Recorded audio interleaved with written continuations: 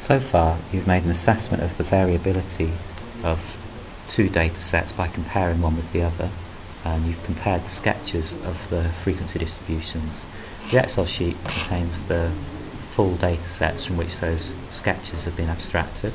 So you've got the 500 height measurements of students that came into the Williamson building in 1999 and 2000. The first thing you can do is to actually draw the real frequency distributions.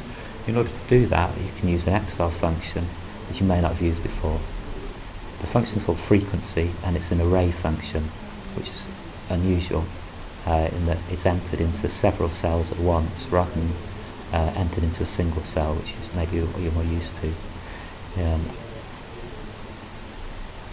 The frequency function takes data from a larger data set and sorts it into classes. Classes are called bins. It's an American style, I think. So here's your data set, which you can see is 500 measurements long, and the classes that you're going to sort the data into are these. So they're 5 centimetre increments in height, going from 150 to 200. All the data will fall into these classes. So in order to use the Excel function to do the sorting, you need to highlight where the data is going to be, where the formula is going to be entered first of all, and then click in the formula bar rather than just clicking on a cell and entering it.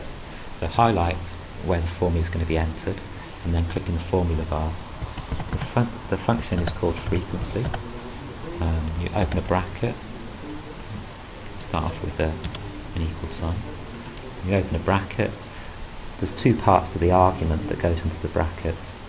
The first part is the data itself, which you can either name or you can highlight it, whichever's easiest for you. Then a comma, and the next thing clearly that's needed is the classes into which the data is going to be sorted. Again, you can highlight those. Close the brackets, and then to enter an array function, you press Control, Shift and Enter all at the same time. So the data is entered and the graph's drawn for you. You can do the same for the 2000 data. So again, highlight where the formula is going to be entered, click in the formula bar, equals, and the data array, which is going to be K4, K503, and then the bins, which you can highlight, close the bracket, and then Control Shift Enter, and then you can see the data set drawn up.